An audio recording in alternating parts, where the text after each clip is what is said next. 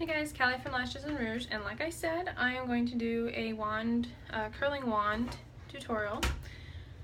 This is my curling wand. I got it from TJ Maxx.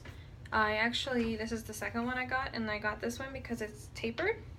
You can see it's smaller at the top, wider at the bottom.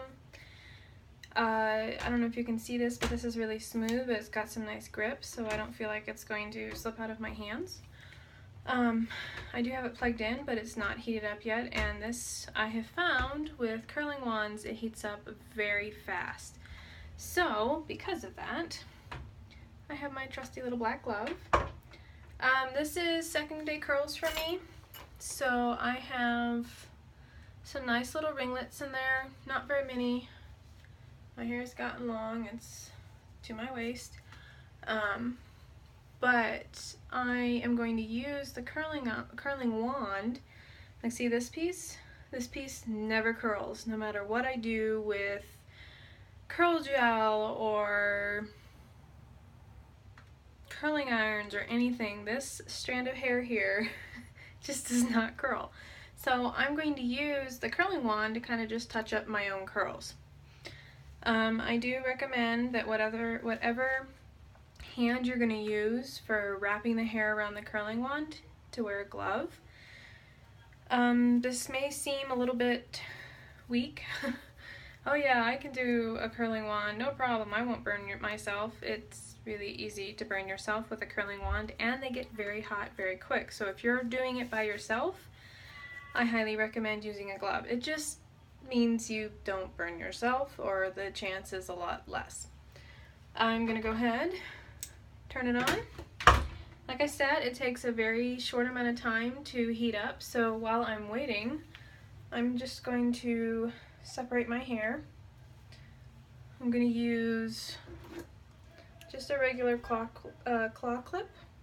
Let's see, I didn't get all my hair.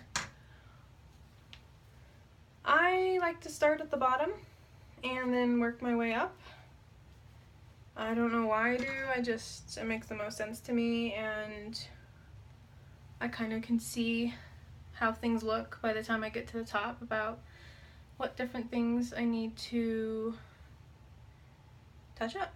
Okay, so with a curling wand or with a curling iron, you hold it with the hanger with this down. With a curling wand, you hold it with the cord pointing up, and you put the wand down.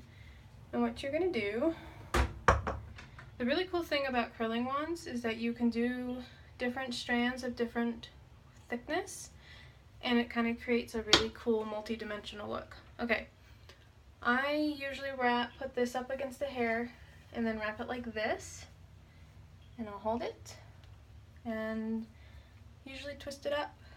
Didn't hold it for long enough.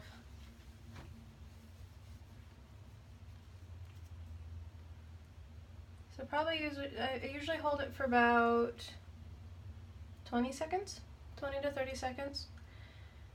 Like I said, it gets really, really hot, so just be careful not to burn yourself, your hair, or anything else. Okay, so that is a curling wand curl. It's not as defined as a curling iron curl, like a ringlet. This kind of just fits in with the rest of my hair as it is right now. So it just kind of creates a nice even flow to things. Let's see here. And I'm going to do this several times on this side. I am holding it more horizontal than vertical. The reason being, I don't really have a whole lot of strength in my shoulders, so pulling and holding my hand up in the air, or my arm up in the air, is a little bit painful.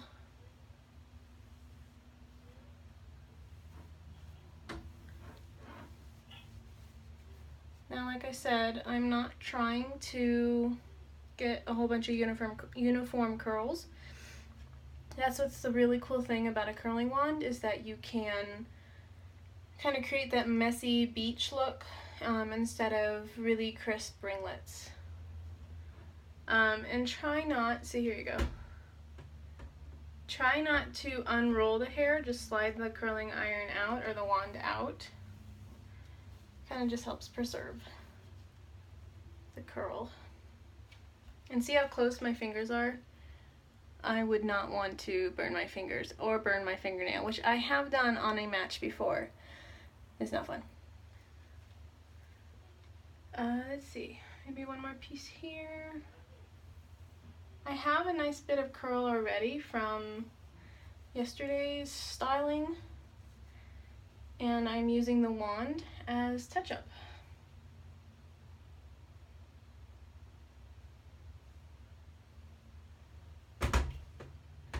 The smaller the piece of hair, the more ringlet it's gonna look. The bigger, the more wavy.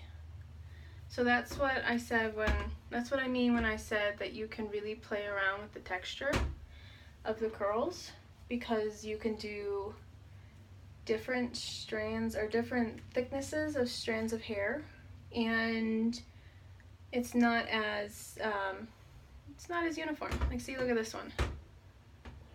It's quite ringlety. Alright, do a few more over here. These are a little bit weak. You can also change the direction of how you wrap. You can have it be so the curl is going away, or just coming towards the hair or towards the face. Sorry, my little guy is going down for a nap, and he's currently talking to himself in his crib over the monitor.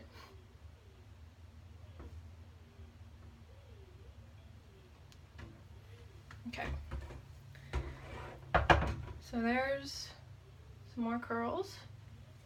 Like I said, I'm just trying to touch up because I already have awesome curls from yesterday, but have a few strands like this that are a little bit too flat.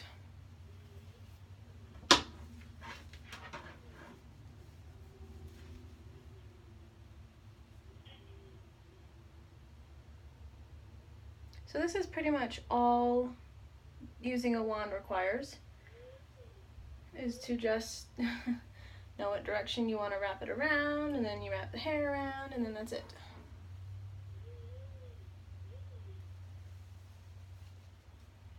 You can wrap it all the way up to the top of the curling wand, or like me, I'm kind of sticking closer towards the end, so I'm getting that smaller circumference or smaller diameter.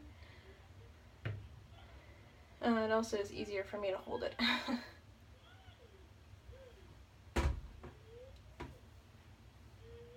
So for curly hair people, you can just go through your hair and pick out random strands. This is a 1-inch curling wand, and so the diameter of this barrel kind of matches the diameter of my own curls, which is why I have this size, and it's easier for me to kind of, I don't know, create a more multi-dimensional look, because I can shake out the curls and everything, and yeah, it's just, it's so simple, and I'm rambling.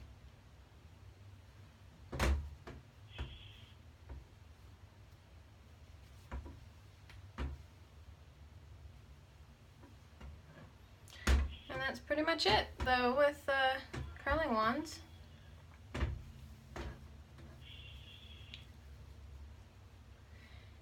I'm trying to keep it the same on each side, so I'm wrapping back instead of forward, because that helps give my curls a little bit more volume. And also it wraps away from my face.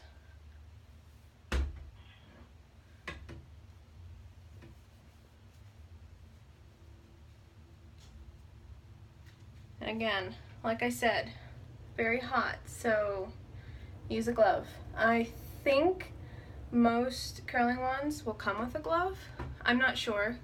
Both of the ones that I've tried have. So, you know, do what you can. But I do definitely recommend using a glove.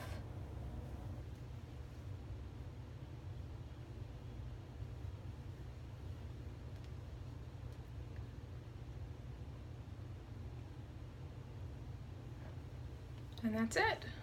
So I just touched up my curls, maybe shake them out a little bit. But that's all there is to using a curling wand. Have a great rest of your day, guys. Hey, it's hump day. And that means Friday's coming soon.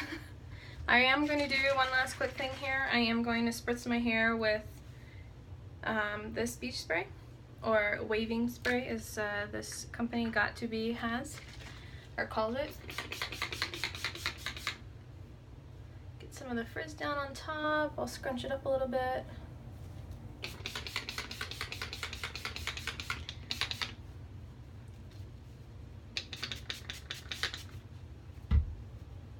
Scrunch it up, smooth down frizz. And there you have it. Alright, have a great day. As always, please like and subscribe to my YouTube channel and check out the blog at lashesandrouge.wordpress.com. Find me on Pinterest, Twitter, Instagram, and Facebook. Just look up Lashes and Rouge and you'll find me. Especially check me out on Pinterest. I have over 8,000 pins now. In fact, I probably have close to 9,000. So, you know, I'm busy on there. Anyway, I hope you enjoyed the tutorial and hope to hear from you guys about what your favorite techniques are for using a curling wand. Have a great day. Bye, guys. Bye.